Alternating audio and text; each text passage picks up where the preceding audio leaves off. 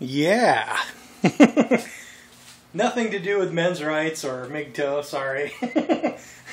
I just wanted to emphasize that it's always a good idea to buy in the off season, and of course if you can turn wrenches and do a little troubleshooting, you can create value for yourself like you wouldn't believe.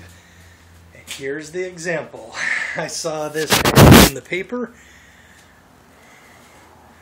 and they said that this Craftsman mower would be $300 and the trailer would be $125. And then I got there, battery was dead, of course. Wouldn't start, I mean it wouldn't even crank. The starter solenoid turned out to be bad, and I managed to jump, actually not the solenoid, it's not really a solenoid, it's just a relay. And so I managed to jump it with a socket and get the engine started, and then the charging system, then the ignition system went out.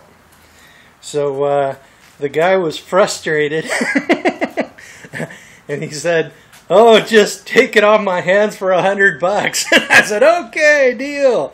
So $225 for a trailer and a nice Craftsman mower, riding lawnmower. We got it running, and we verified that most of it works, except before the ignition started messing up on us. We lost spark, so I'm just going to have to do a little troubleshoot on it. But man, I was born to do this stuff. So $100, and I'm going to, I think I have in my junk box, since I'm a mechanic, I think I have a couple of starter relays from various large trucks, and I think they'll work just fine. And yeah, good times. This is a dump trailer. And it holds probably about four of those wheelbarrow loads full. And then you can hit this little lock, and the bottom opens, and then you can hit the dump, and it'll dump right out. Then you can pull forward and dump it out, or take a rake or something. Or man, this is going to be handy. I really need some extra soil for my garden, because we got mostly rocks here. And there's a place not too far away that will sell bulk compost and bulk topsoil, and I'll just throw a tarp out front and have the dump truck come by and drop it in, and then I'll be able to back this puppy up with the trailer, shovel it full, run it into the backyard to wherever I want it, and unshovel it.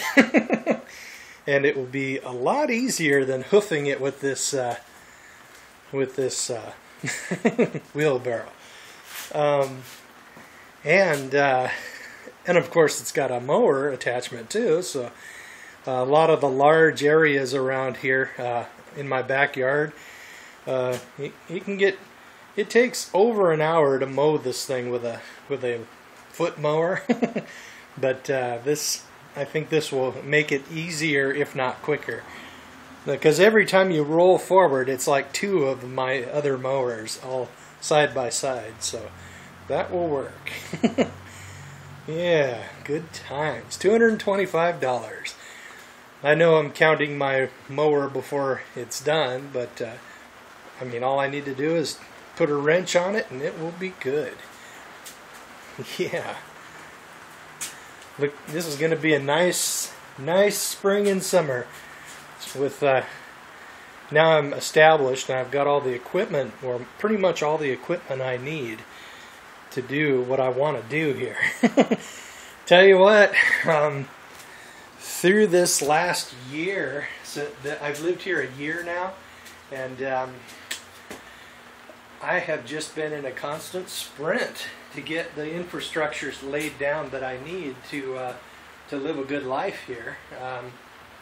But now it is done, and I knocked my credit cards down to 0, and I was just recently running the numbers And it's going to take a lot of effort, but I do believe I can pay this place off in 10 years.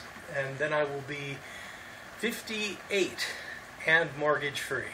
And I'll own the condo and this place, and that will be good times. And I owe it all to Mig Joe.